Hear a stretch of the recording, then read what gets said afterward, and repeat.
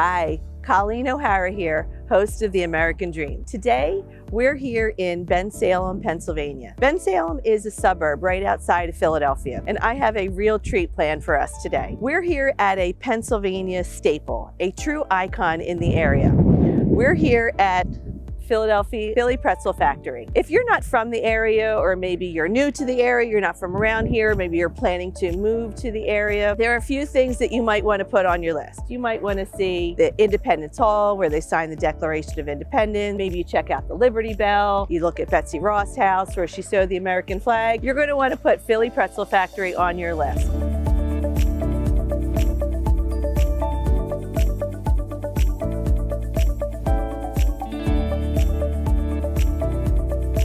We're going to get to go inside and meet with Dan DeZio. He's the CEO and co-founder of Philly Pretzel Factory. Why don't we go inside and check it out? We are here inside Philly Pretzel Factory headquarters, HQ. We're going to go meet with Dan DeZio, CEO and co-founder of this incredible business located here in Bensalem, Philadelphia area. We're going to meet with Dan. We're going to talk about the business, maybe get a little bit of the history of the business, how he got started, and we might even have a chance to make some pretzels today. Why don't you come with me? We'll go check it out. Hi, Dan. Hey, Colleen, how you doing? Nice to meet you. You too. So thank you for taking time out of your day today and telling us about Philly Pretzel Factory. How did you get started in Pretzel Factory? Yeah, well, I really appreciate coming out. I mean, it's an honor to have you in. And the way I got started is I grew up in Bensalem. I think that's where our corporate office is, as a matter of fact, where we're at. And when I grew up in Bensalem, my neighbor owned a pretzel bakery. Oh, okay. And back in the day, the way pretzel bakeries worked in Philadelphia, there was about 10 pretzel bakeries. Okay. And they were all back in a warehouse. Most people didn't know where they were. They would go to work 4 in the morning, they would twist the pretzels, they would bake them, and they usually closed by around 9 o'clock. Okay. They delivered to the same schools and hospitals, and all these 10 pretzel bakeries were really lucrative businesses. They were all fighting for business as well, going to the same school, same hospital. So my neighbor one day got stuck with 1,000 pretzels. This is 40 years ago. Oh my God. 40 years ago. And I'm out back, and he said, "What are you doing today?" And I said, "Nothing, and no plans." And he said, "Well, I got stuck with 1,000 pretzels. Why don't I set you up on the corner, and whatever you sell, we'll split, because I'm going to throw them in the trash." Okay. So I said, "Great." And he said, "Well, I said, "Let's do it." And he said, "First I have to ask your mom it's okay." And for some reason, my mom said it would be okay to stand on Roosevelt Boulevard and Rawn Street, which is one of the most dangerous roads in the country, and a 12-lane highway out there at 11 years old, which I can't even fathom, to be honest with you. Right. But she let me do it. I sold 1,000 pretzels, sold them all. Oh, and you're kidding. Brought in, back then it was 5 for $1. Okay. So brought in $200. I got 100. He got 100. Just to put this perspective, my allowance was $3 a week. So I just got 9 months worth of allowance in one day. You were I was king. Yeah, I was so excited. So I said, "Let's do it again tomorrow." And right. he was like, "Okay, I'll bake up some extras and I'll set you up again." And then within a couple weeks, every kid in my middle school saw me walking around with wads of $1 bills with a 20 wrapped on the outside, and they all wanted jobs. And next thing I know, I started organizing kids. You know, I need 10 guys, 15 guys. Eventually it became 45, 50 kids a day on all the various corners on Roosevelt Boulevard. And you were hooked. I was hooked. Yeah, in fact, things got so good after I was doing through middle school, 8th grade I was doing after school and on weekends and all summer long. And by the time I got to 9th grade, it was such a lucrative business that I made the business decision that I was going to sell pretzels full time, unbeknownst to my mom. So I stopped going. I didn't go to school in 9th grade. So, and almost made it through the entire year until one fateful evening. I got a knock on the door in May, and there was 2 sheriffs there, and they were there to arrest my mom. And they thought my mom was forcing me to sell pretzels to support the family. And the reason they thought that, my dad had just recently died. Okay. And so they didn't know the dynamic, what was going on. She was still giving me like $3 a week allowance, as much money as I was making. And she knew I was working the weekends, but she was a single mom, so she didn't realize I'm skipping school. I was faking my report cards. I had it mastered.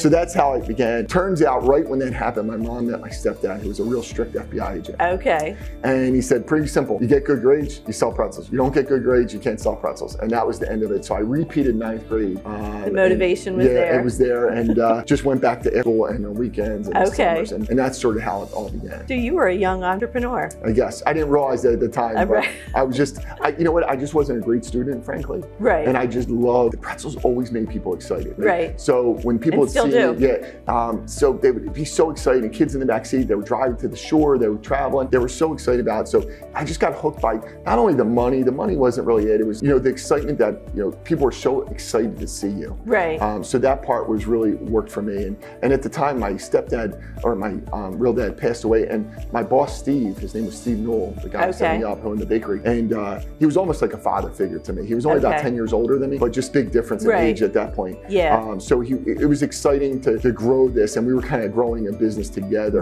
the way I took it anyway. Right. So, and that's how it That's began. amazing. Yeah. And then now you're Philly Pretzel Factory. We're here in the headquarters. You started franchise opportunities. Can you tell us about that? Yeah, so what happened originally, so I ended up going to college, still selling pretzels here and there. I graduated and become a stockbroker. And realized real early, I'm really not cut out for the 9-to-5 corporate job. Got it. Probably I was just spoiled from selling pretzels every day, getting paid at the end of the day, talking to people, and here I am trying to do these investments. Just wasn't my heart, wasn't it? So the nice part about that job though was, this is 1995, 96. I'm trying to find a pretzel machine. And as I told you, there's 10 pretzel bakeries that were out there before us. The reason there was only 10 wasn't people didn't want to get in the pretzel business, they couldn't get a pretzel machine. These were homemade machines for the most part.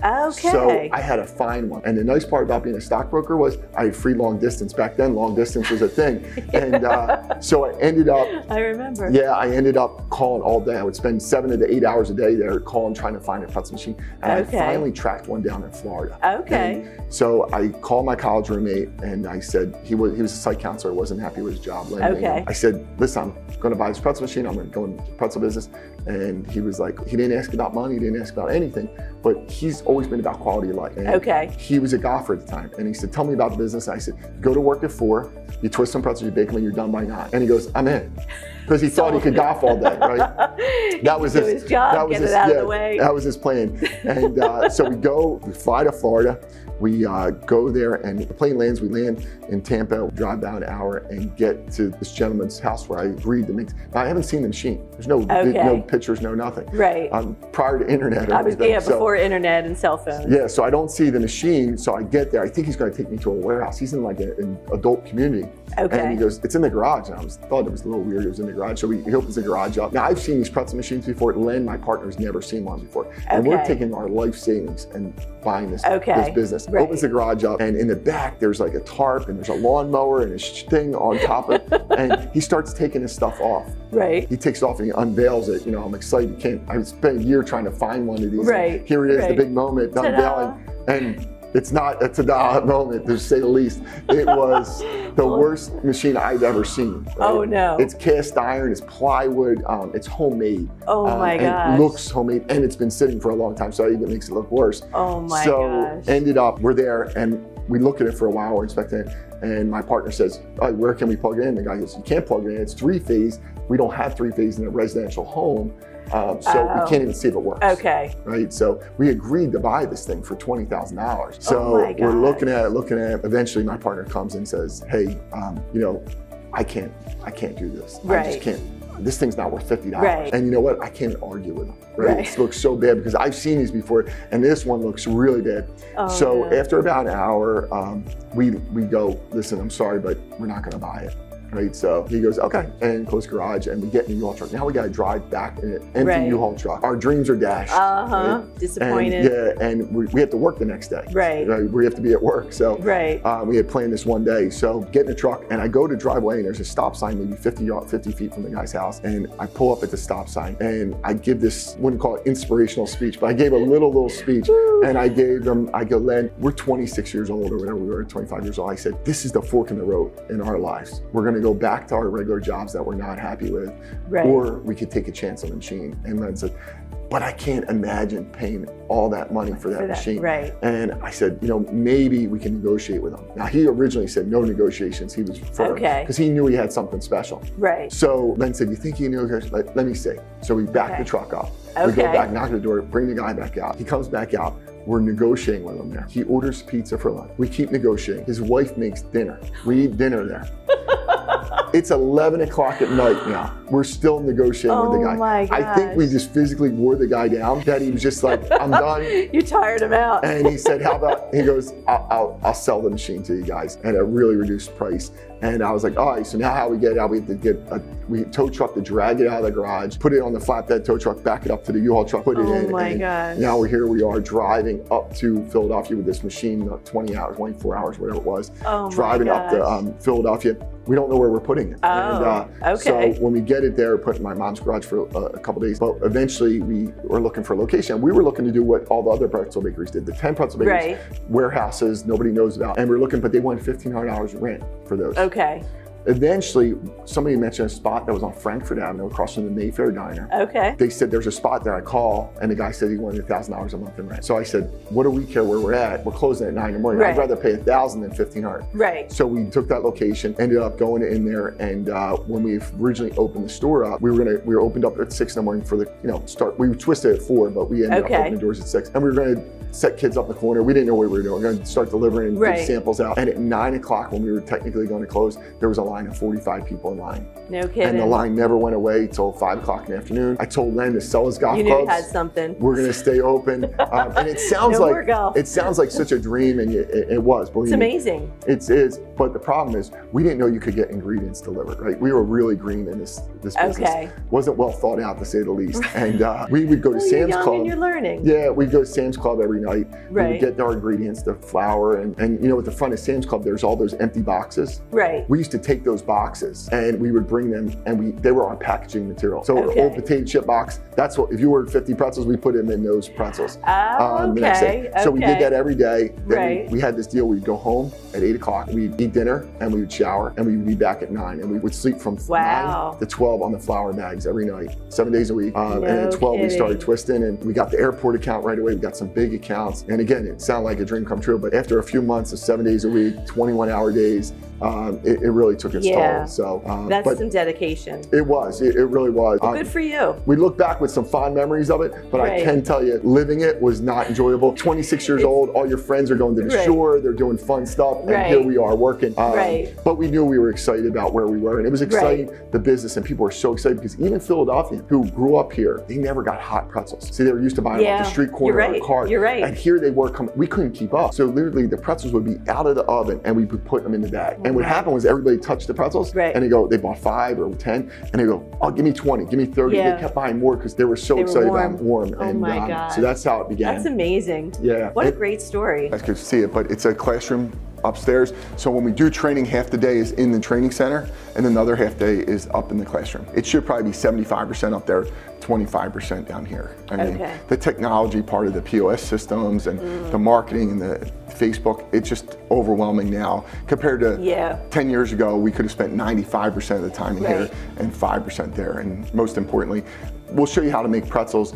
You're going to get good at that no matter what, especially when we're at the store. But the stuff upstairs where you really could sit down and spend time learning about how to brand the business and grow the business is the most important part. That's kind of your future. Like the business has changed and you're evolving over time, and that's really, everybody has to spend more time doing the social media stuff and all the computer stuff, where before, like you were saying, when we first started, there weren't even cell phones. Right, and we, even the products that we sell the most of, so party trays are our #1 seller. It could be 25 to 30% of a store's sales. That didn't exist when we first opened.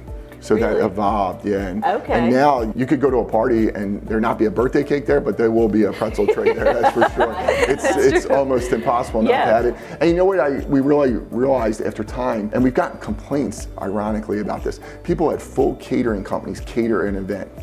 Filet mignon, the full lasagna, the whole 9 yards, and somebody will bring a tray of pretzels, right? Just a guest. And there won't be really enough for everybody because they just bought one tray as an added item. And the problem is the person spent a fortune on his caterer, filet mignon and all these great shrimp. But the problem is it's not really great finger food, right? And when you're at a party, you're just committing to like sitting down. You really just want to grab one, eat it, grab another one. You might eat a pretzel or two by the time you add them all up, but it's just one of those things, and it become a really big hit. And here you are spending all this money for this catering company, and you feel like, oh my God, it looks like you didn't even have enough food, but they weren't even planning on it. And once that happens, that's the beauty of it. People will come back, and loyal forever. So whoever threw that party, they might get rid of all the fancy dishes and they'll have pretzel trays for sure. Let me take you into the test kitchen and show you around, make some pretzels. Hi, how are you? Hello. So Colleen, this is Christina and Jonathan. Hi, nice to meet you both. They are head of our R&D team here at Philly Pretzel Factory. And as I told you earlier, there's a lot of new products we're working on, keeping them top secret right now. But these are the two that are working on those products. Okay. And, getting them over the finish line. So we're real excited. Really exciting. So this kitchen here is designed for two things. One is we do training here once a month. Okay. We come in for a week. We have a classroom upstairs, so we spend a week, half the day downstairs making pretzels from scratch, and then half the day, learning the back end of the business. Okay. And then the weeks that we don't have training, we use this as our R&D lab, and that's where Jonathan and Christina come in and really, create the magic and start creating products. Some magic happens in this room. So what we're going to do today, we're going to show you exactly. We're going to get you twist some pretzels. We're going to show you how to make some pretzels right from scratch. So you guys want to jump in, show us how it's done? So excited. Tell us what to do. We're here with Christine and John. We're in the test kitchen of Philly Soft Pretzel Factory. We're going to make some pretzels. You want to show us how it's done? Sure. I'm excited. Let's do it. So first we're going to add some water to the bowl. It's already measured out, so you just have to press the button. That keeps everything consistent, so you can get consistent batches. It also monitors the temperature of the water. We're going to add a bag of flour. Colleen, you want to hop in a little closer and get you in there? Perfect, perfect. And this is flour that is produced to our specifications to make a nice chewy pretzel. Okay.